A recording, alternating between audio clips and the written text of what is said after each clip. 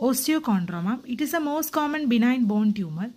It is not a true neoplasm since its growth stops with cessation of growth at the epiphyseal plate.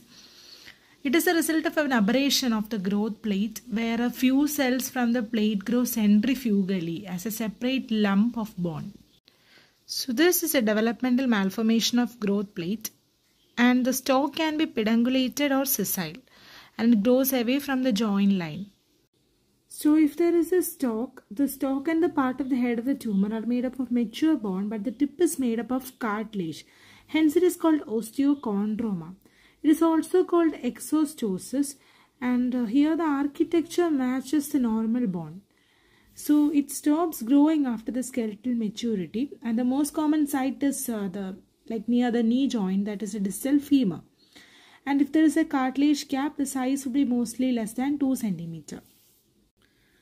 Now coming to the clinical features, it is mostly asymptomatic, and this tumor grows with the skeletal maturity, grows with the skeleton, and after attaining the skeletal maturity, it stops growing. So if there is pain, the causes can be many. So one of the causes is bursitis, that is the inflammation of the bursa which is situated near the joint. It is the most common cause of pain associated with osteochondroma.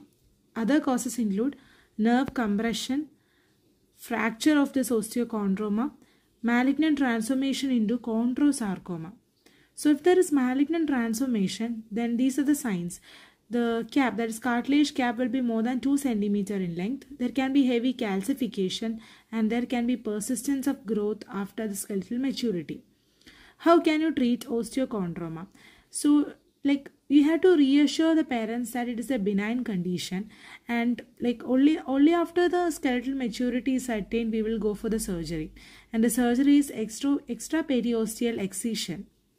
That is, we will be removing the periosteum over the exostosis, because if we leave it, it can leave a few cartilage cells behind, and that will grow again and cause recurrence of the swelling.